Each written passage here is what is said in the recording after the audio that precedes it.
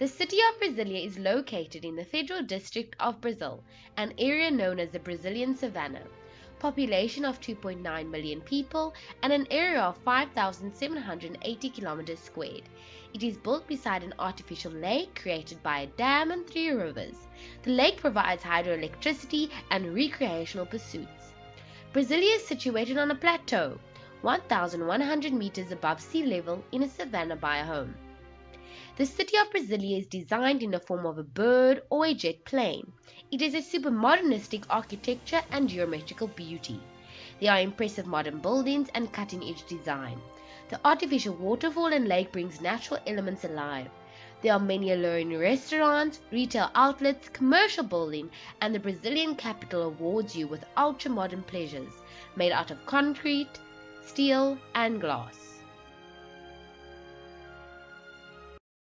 Temperature is consistently warm. Climate is very dry, whereby humidity can fall lower than the Sahara Desert. Precipitation of 1,540 millimeters of rainfall annually. Even though Brasilia goes without rain for several months of the year, it is not uncommon for cars to be swept away by the rain, and an umbrella is no protection. From 1963 to 1990, you can see that there's hardly any variation between the months. From 2010 to 2014, the annual pattern is very similar, but each month the average mean temperature increases. The change in temperature is due to climate change, a large-scale long-term shift in the planet's weather patterns and average temperatures. Example, melting glaciers imply that the life in the Antarctic is affected by climate change. In order to decrease the effects of global warming and climate change, we explore stabilization wedges, such as the conservation of transport, the efficiency of transport, solar energy, wind energy, nuclear power, carbon capture and storage, and sustainable building.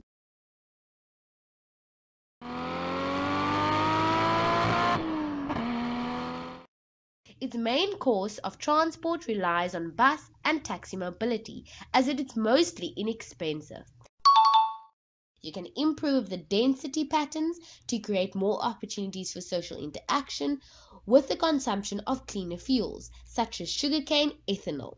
You can use more clean advanced vehicles, such as clean diesel, electric hybrids, and hybrids plug-ins. The most recommended solutions are the light rail, modern tramway, and metro systems.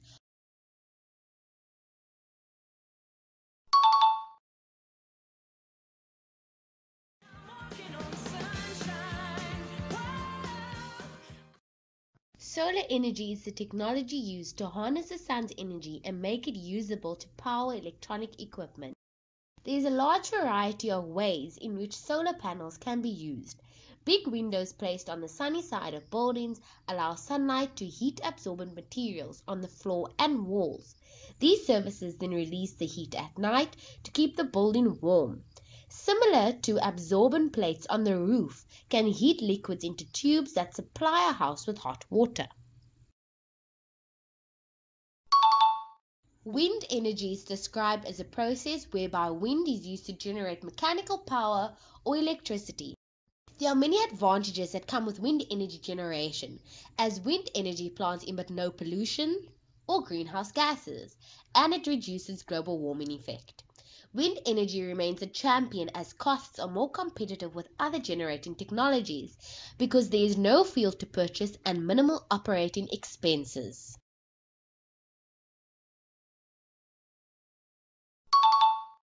Nuclear power generation occurs from harnessing the energy initiated from a nuclear reaction.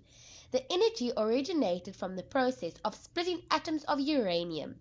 Uranium is used as it retains the highest atomic mass of all known elements. The advantages of nuclear power generation include a significant save on raw materials, but also in transport, handling, and extraction of nuclear fuel. The cost of nuclear fuel over all uranium is 20% of the cost of energy generated. Production of electric energy is continuous, and plants are generating electricity for almost 90% of the annual time. alternative to fossil fuels, so the consumption of fuels such as oil or coal is reduced.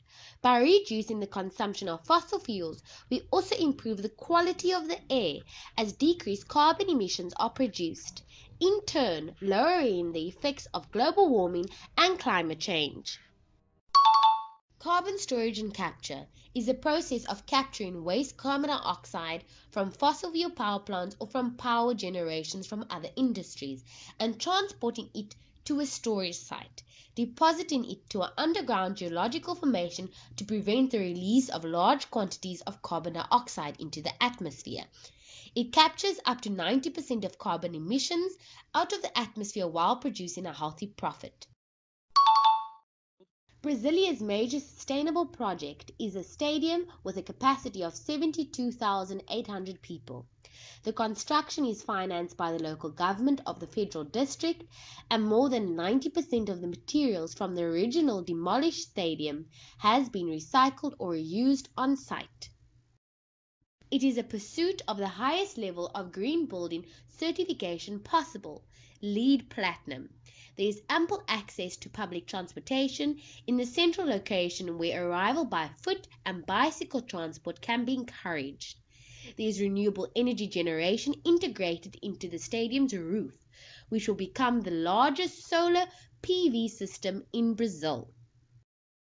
The stadium aims at reducing more than 50% of the consumption of public water through strategies of water capturing for reuse, utilization of efficient watering consuming features in toilets, urinals and faucets, and irrigation-free landscaping. There is restoration of habitat by adding green spaces where there was none before, and by transforming parking areas into rich, diverse biosphere. There is aim to reduce the heat island effect in Brasilia's city center via increased vegetation and high SRI hardscapes, and a very large white roof covering the entire stadium bowl. This is providing ample shade inside and outside the facility.